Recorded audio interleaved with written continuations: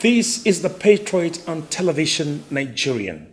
Our guest today is Professor Jerry Anthony Agada, former principal, Government College Makudi, my principal who admitted me into college, one of the few principals who attained the principal special grade, and welcomed the President and Commander-in-Chief of the Armed Forces of the Federal Republic of Nigeria, President Ibrahim Badamasi Babangida, a President and Commander-in-Chief of the Federal Republic of Nigeria at the time, to Government College when we were still students. I had the privilege of shaking hands with the President when Professor Jerry Agada was principal, because we lined up and we were shaking him on the line. A retired Permanent Secretary, Ministry of Local Government and Chieftaincy Affairs, and other ministries in Benue State, a former Minister of Education, Federal Republic of Nigeria, a former National President of National Association of Nigerian Authors, ANA, and currently the Chairman of Civil Service Commission, Benue State, Professor Jerry Anthony Agada. Please welcome to the Patriot. Thank you very much, Sandy. Yes. How are you doing? I'm fine, and you? I'm very good too. Good. Happy to see you. Thank you very much. I want you to tell us exactly how you feel, in the lockdown and in experience of the COVID-19 pandemic. Thank you very much. It's a wonderful experience. The truth of the matter is that as old as I am, this is the first time of my experiencing this type of situation where everybody is locked down. I mean, everywhere is locked down. You're not allowed to go out, and so on and so forth. And life is never the same since the beginning of this incident. So we are experiencing it, and we are hoping things will change for the better as soon as possible, so that COVID-19 should be off completely, so that life will return to normal again. That's all right. I remember that when we used to be students, and you used to come to the assembly, and you always address us as students. I remember the word you used, that good morning, students, and all that, and you always tell you drive your white Beetle. That's right. And you always come neat and park in front of your office. As students, we loved you so. That's right. And when you say that at your age, I don't even see you as old as you think. I still see you as the principal that used to study from. Can you tell us the secret behind? That's right. Yeah, young looks, how beautiful you're still looking young. That's right. I'm happy to have this question because it has taken my mind back to the very good old days. Like you said, when I was your principal, I would come to the assembly ground and address you people, morning students, and I know how enthusiastic most of you were. Anytime I came to the assembly and I start speaking, and you were all feeling very excited, and so on and so forth. And the truth of the matter is that even though I admitted you into Form 1 in government college, you know that I was already a teacher at Government College Kefi, from 1974 up to 1976 when Benue State was created. It was after the creation of states that we came down to Makurdi on deployment, and so I was deployed to Government College. Fortunately, I was there before your daddy brought you to me. Who is my daddy? Mr. Sunday, Mr. Sunday, who was my classmate. We were classmates at the National Technical Teachers College, Yaba. He was doing NCE Technical, and I was doing my own. We were classmates from there. And it was after our graduation, I was posted to Government College, Kifi, where he, Sunday, was posted to Government College Pangshin. That's right. And it was after the creation of states State, that we all came down here. Yes, that's and then right. he brought you to me to be admitted as my own student. Was that small? You were very tiny. I mean, nobody knew you could grow like this to become big and fat and all the rest. And of course, life that time was very interesting. For instance, I remember you said during your introduction that at least I welcomed, the then president, military president, General Ibrahim Babangida. Yes. But let me take your mind back that Babangida was the second head of state that I welcomed to Government College Makurdi.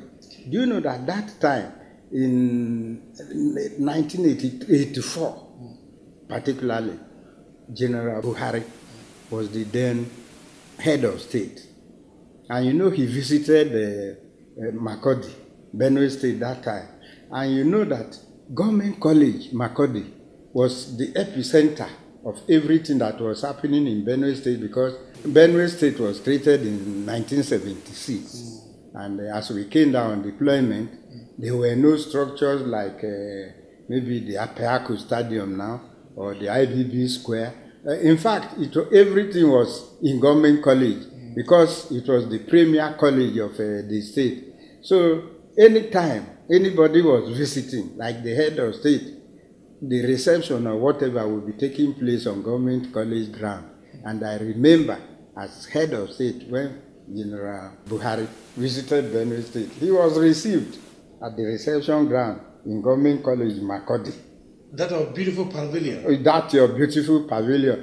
The truth of the matter is that pavilion was made into that, beauty as a result of our preparation for receiving General Buhari.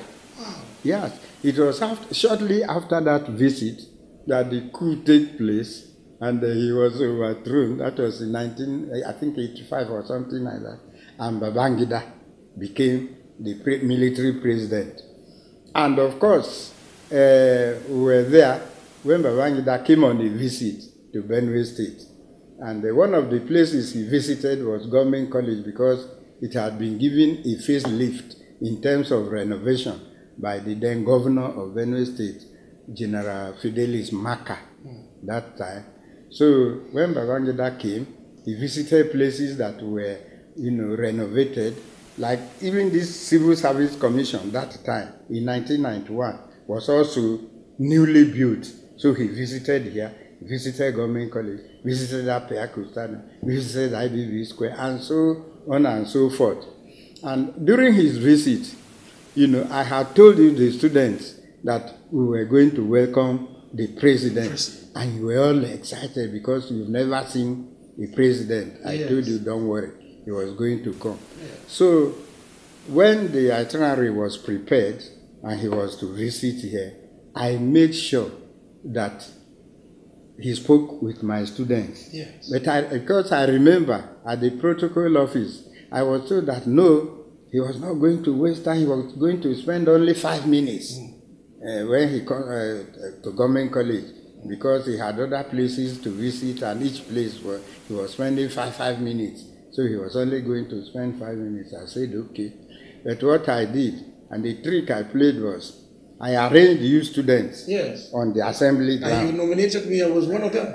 Okay, yeah. Yes. And that you people should wait there. Yes. While I took the president around the places that he was going to commission. In fact, we went straight to the dining hall, the newly renovated dining hall, when after he commissioned it and he was to go back. So I said, excuse me, sir, that is it possible to speak with my students because they are already waiting for you? He said, where are they? I said, they are on the assembly ground. He said, how many are they in number? I said, they are about 2,000. He said, why so many? And am I sure they are up to 2,000? I said, yes, sir. And it's because Government College was being run as an exchange program student college, where we had students from the other 19 northern states. Yes. So then I said, yes, sir. And he said, am I sure? I said, that every state in the north had students there. I said, yes, sir. And even that the current the current head boy of the college. It's an exchange student. It's an exchange student from Niger State. And you know Babangida? I know Babangida. He said, am I sure? I said, yes. I said, okay, let me take him to the ground there. That's right. By that time, all his other aides, they were feeling uncomfortable because he was already spending more than the 5 minutes, which they had. But he said, I should take him to the assembly ground. So when we came to the assembly ground, and he saw the number of students and the way they were neatly dressed and waiting for him, he said that he was going to talk to them. And he came and he talked to you people. He remembered even in his own days when he was in government college, Vida or whatever, and that he was as young as you people. Yes, in fact, he talked generally with you people. And before then, we had already crafted one very nice poem, which I wrote for my students, you know, and the head boy came to read it out for you. And when he read the poem, and then another student, Tefa Apam, presented his portrait, which had been drawn by the Fine Arts Department under Mr. Visagaroma. Yes. So they presented the picture. He said, the students did this. I said, yes, done by this one. He was so, in fact, Babangida spent almost 15 to 20 minutes on the ground, talking with you people, interacting with you, like you say. He was shaking hands with all of us. And he gave us 10 cows. He did. He declared 10 cows. 12 cows. And we refused, and then you stopped them from cooking body. I'm telling you the story now. After he spoke with you people and everything, then he said he was donating 12 cows, one for each month, for the 12 months of the year. And that the principal of the college must be promoted to the next salary grade level. By then I was already on level 15, and the next level would have been level 16. And at the time, there was no cadre for principal special grade in Benue State. So now that the president had directed that I should be promoted to the next level, what did they do? They had no choice than to bring that cadre to Benue State. So incidentally, I was the first principal special grade in Benue State. And Babangida, you know, he interacted with you people, everybody was happy, and he left. And that was a watershed in my experience as a teacher. Because it was during that visit that I was made principal special grade, and that my promotion ushered in what we call the cadre of principal special grade in Benue State. That was how it happened that time. And of course, you mentioned my B2. Yes, I remember I bought my B2 in 1977. I told you I came down to Benue State in 1976. We were giving car loan to buy cars. I bought the B2, 3,400 naira that time, brand new B2. And even when I was leaving for further studies in 1979 in Britain, I packed it.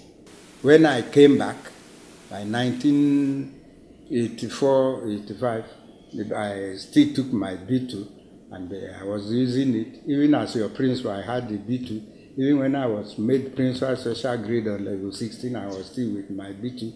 And in fact, I continued with that B2 until I was posted to Government College Utonkon as their principal at that time. 1993, I was still using the B2 until 1976, when I was appointed. 1996, when I was appointed Executive Secretary, Benue State Examinations Board. That I came down to the board here, and I was given a 504. You know, even then I had my B2, and people were saying, this man. But I so liked the B2 that you know, and you know that there was no pride of any type on my side other than to be doing my job. You remember, I was always with you students in the hostel. Either I'm with you in the hostel, in the dining hall, on the assembly ground. I was not giving you any breathing space for anything. You know, so that's why I said the way you asked the question brought all those memories back to my mind. But that's how it happened. You used to have a bald hair. Oh, yeah, I did. And then you had hair. Can you remove your cap so we can see how the look bald at hair? The bald hair is still there. You know, it's my mark, and you people used to call me Papi Joe. Papi Joe. No, but it's really wonderful having to catch up with the old times. That's right. It's beautiful at the same time that I'm meeting with my principal. That's right. Who is my father's classmate at the same time. Yeah. We're going to make an exclusive on this. Okay. Because you're still alive. God has created, you for a purpose. That's right. Your life is going to flourish. Yeah. And you're going to impact into more lives. That's right. It's a privilege that your son is coming to meet with you today, and to interface with you. That's right.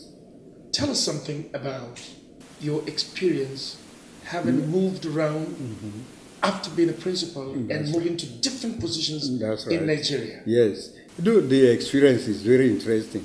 The truth of the matter is, as we are talking now, if I go anywhere today, whether I'm traveling at the airport, anywhere, majority of the people I see are my former students. Either they were my students from Government College Kefi or Government College Makodi. And you don't forget them? I don't forget. I remember you people by your names. Yes. At least that's one gift that I have. Yes. Once you are my student, I know you by your name.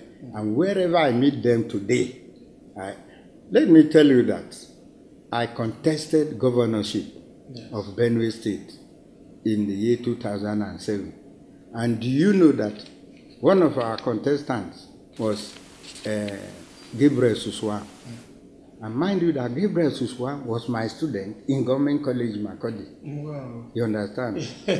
So you can see that even though he was my student in Government College, after he finished and went to his various schools up to becoming a member of the Federal House of Rep and so on, before he came to contest the governorship, that time I had also risen through the ranks up to becoming a permanent secretary in most of the ministries in Benue State and so on, before I retired to contest that governorship. So I contested with him, and even though he defeated us, at least he recognized me and took me as his former principal. And that respect used to be there. Yeah. And even before Suswan, Joshua Darie was a former governor too. Yes.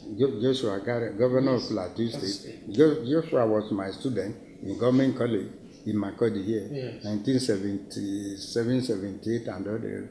He was my student, and he became the governor too. So you can see that my former students were becoming governors and so on and so forth.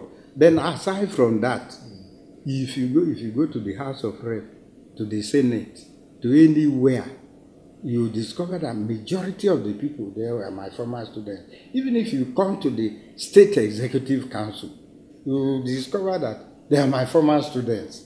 Majority of them my former students. I'm like their father. You understand? And that respect is there. So also it is that, like I said, if you go to any of the airports and I'm traveling somewhere, you see either this immigration officer standing there, this one, they will see me and see that their principal has gone, and they will do whatever. Very respected decision taken that you decided to become a teacher as a matter of profession. That's right. And the joy of being a teacher, I hope you have never regretted it. I will never regret it. And I tell people, some people, when you say, what do you want to be a teacher? They will say, no, I don't want to be a teacher. They want to be customs officers, they want to be medical doctors, they want to be lawyers, this and that. If you mention teaching, they will say, no, it's not. But I tell people, if I were to relive my life again, I still want to be a teacher because I have enjoyed my life as a teacher. There is nothing I want to say that I want to enjoy in life that I have not. I mean, I rose to become a minister of the Federal Republic of Nigeria. And not just minister here and there, but minister of education. I mean, having served as a minister, what again have I not done? If you go to the Federal Executive Council, the president of the Federal Republic is the chairman of the Federal Executive Council. So you see that even if I were a senator, senators don't go to the Federal Executive Council.